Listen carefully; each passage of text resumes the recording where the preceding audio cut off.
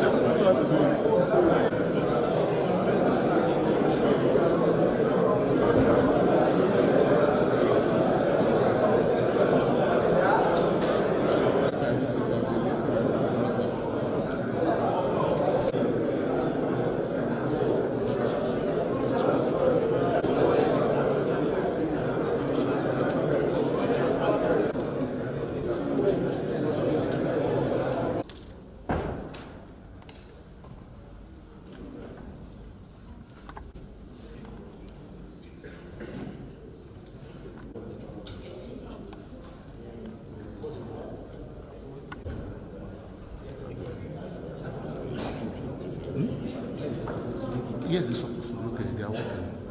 For His Excellency, Mr. President.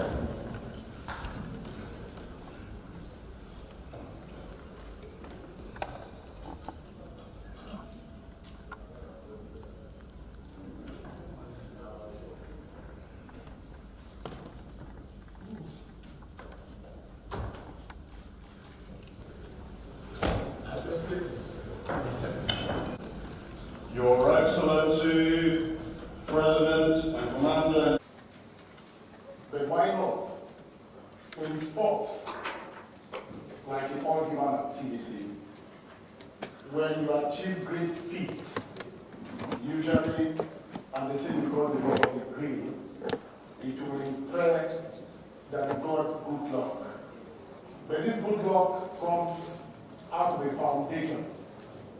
And especially in your own case, since becoming Nigeria's president, you led from the front.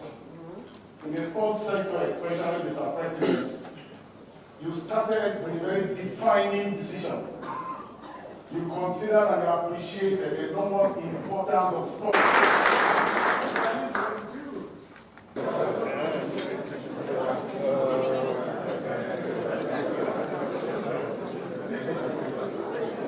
Take from somebody.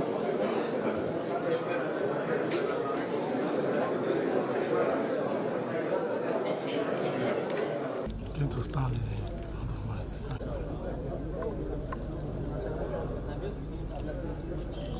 Are we good? No. Daddy. You can see how the president received the team, and we're highly excited to say that we were being honored with a great honor of MON, a member of the Order of the Niger, to all the entire team, and including even myself and my General Secretary. That is a great thing that will have ever happened to this country. Yeah, thank you very much. Yeah, we know that we are very disappointed with the result, but there is nothing we can do. That is what happened in football. So now we have to go back and work ahead for the next AFCON, and we have some more couple of games for the World Cup qualifiers, so that is more important. We really appreciate all Nigeria for the massive support that they do to us. It's not that easy. We know everyone won the cup, but that is what Allah decided that is going to happen. Yeah, for our colleague, I don't think he deserves what he is getting now, because I think we have done our nation proud. So we think everyone have to be proud of each of any one of us. But nowadays we saw in the social media everything. If you want to attack, just attack all the team, not individual players. So for we are just pleading with everyone that have that mindset. You should just think we are women. There is nothing we can do. We made a mistake in life, but when something like this happens, so we have to come together as unity and appreciate one another. Was there a lesson learned from the last match, the final match? Yeah, there is a lot of lesson. You know, we are thinking and we are hoping that we're going to win the cup. But at the end of 95 minutes, we lost the game. So I think that is a very big lesson that we have to go back and look into it. Yeah, I must go back to my club. But talking about the trade, it's a football. You can't trade someone that win you because they win someone also. So what about if now you win some other team and they keep trading your players too? It doesn't make sense. So it's football. So I don't feel like it's something attached to it. Maybe it's just someone just write up something, but it's cool to me. Like because I spoke to my chairman not quite long, like 3 days ago, but he didn't say anything like related to those stuff. So he felt like no, it's cool. You come back because definitely I must go back to my club because they owe me. So Be here. The last time I came here was in I think 2017 when Buhari was still the president.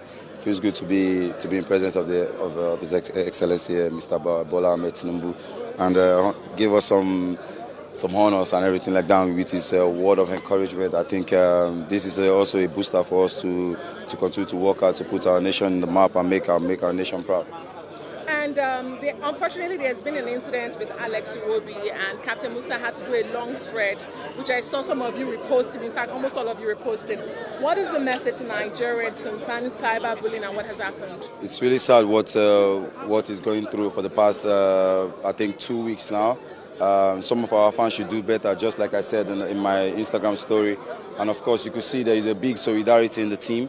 And I urge a lot of Nigerians that are cyberbullying players, because we are also human. Sometimes we make mistakes and sometimes we have a good game and we get the hype. But of course, when you criticize, you have to be constructive when doing this type of things. I think, to be fair, what they have done to Alex is out of this world. Is not good. They should also look at his mental, because there are some of us that can take this to heart and then keep on grinding, and there are some of us that this thing will get to our head and then we lose focus and we lose form. So I think we have rallied around him. We have spoken to him individually and collectively. So I think he's a strong dude and he's ready to continue to give his all for his nation.